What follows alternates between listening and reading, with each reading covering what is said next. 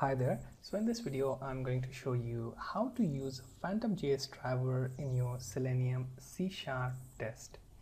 So first thing, go to phantomjs.org and then click on download link. Now depending on the operating system, you have to download the zip folder and extract it and put PhantomJS on your system path. In case of Windows, you can do that by going to environment variables and then go to path and give the path to this extracted zip folder and then find the bin folder. Up to that path you can add within system. So once that path gets added, you can use command prompt, then type in PhantomJS, and if you get REPL, that means you have PhantomJS installed on your system. So you get prompt like this, and you can run your PhantomJS test on Visual Studio as well. Now open Visual Studio and then open your Selenium C# project.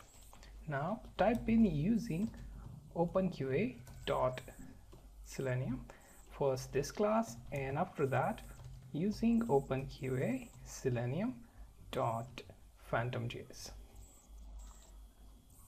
Now you have these two classes. Next thing, create driver variable and call for PhantomJS driver. Now you can navigate to, let's say, go to URL, and here you type in.wikipedia.org.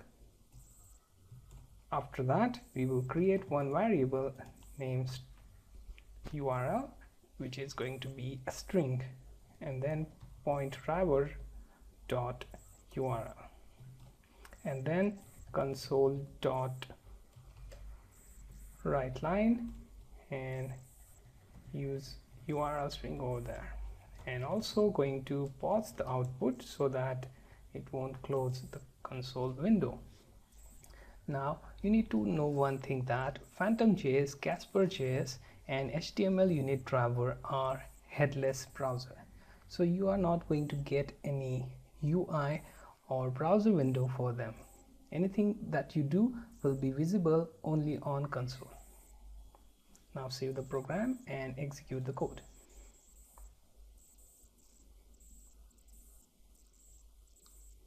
And here you find all the messages, and finally you will get that URL message here.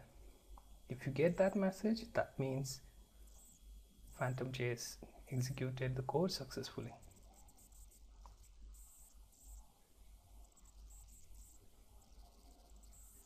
Now it will take some time, and then it shows the URL which we are on right now, and you can close the window because our test is completed and we are not running any driver.quit or close method.